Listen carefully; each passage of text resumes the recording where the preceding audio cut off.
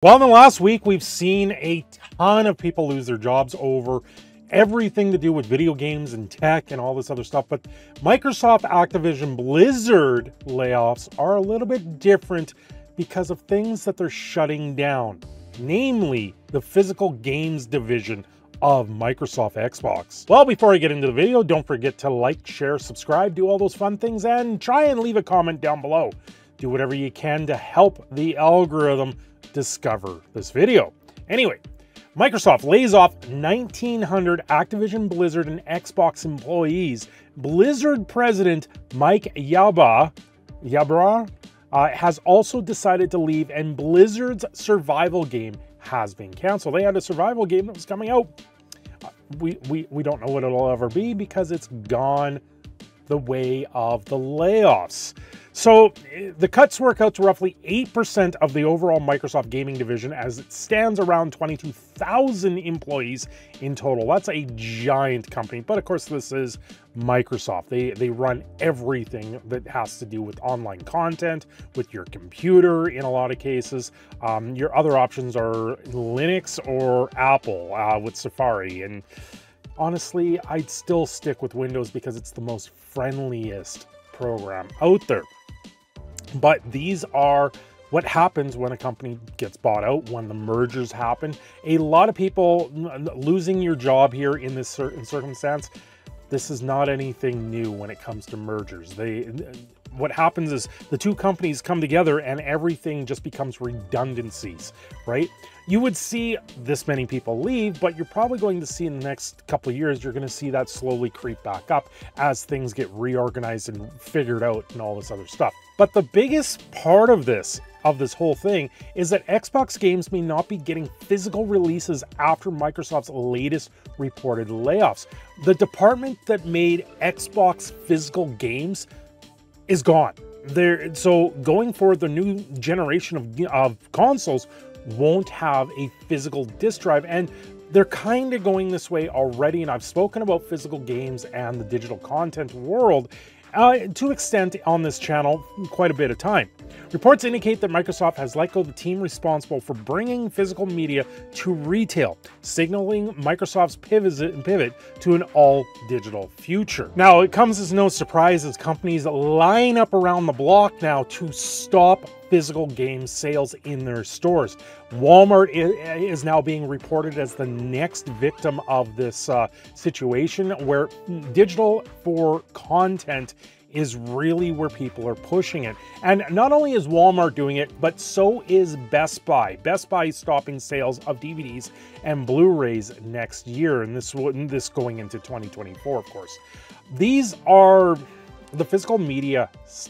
Losing physical media at this point absolutely sucks.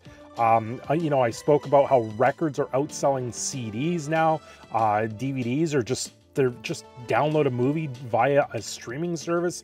Everyone wants to get you on that subscription hook, and that's where this is going. And Microsoft seems to be agreeing with this idea, where your subscription, or Game Pass in this case, is going to be where they're going to introduce most of their new games. We're already seeing this with digital games, where they will offer a exclusive early access title for these games as well for a couple dollars more, and it sucks. It truly does suck. It really puts consoles like the Sega Genesis and the Super Nintendo, the Nintendo Entertainment System, really puts them at the forefront now as something that's going to be even more collectible.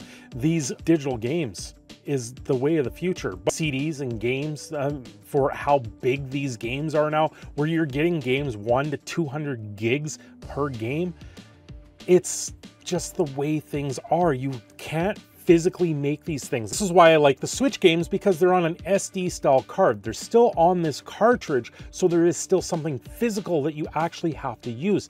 And that's the difference with Nintendo from PlayStation and Microsoft, is you still have this actual item that's not a CD, that is not limited by the amount of data that's on there. You can compress it down quite a bit onto an SD card. We're seeing them get up to 1 terabyte at this point for these SD cards. So it does help that along, and why Nintendo might have something more in that background. But these layoffs and losing physical games, it sucks. It absolutely is horrific for the industry, for the consumer, because now the digital games you're never going to possibly own. The EULAs that get updated, it comes down to it where a game might sit there and be existing, like say The Crew, which recently was shut down. Their servers are being shut down, and now there's a YouTuber that's actually suing the company that owns The Crew because they paid AAA price for this game. They play the game. They've built their career around this game, and it hasn't been really legally sought out in the courts. So it's going to be a very interesting time going forward. At this point, I'm going to say 5 to 10 years before physical games are completely disappeared, before they're completely gone, and the market space for actual physical games is going to be more collectible. It's going to be something more.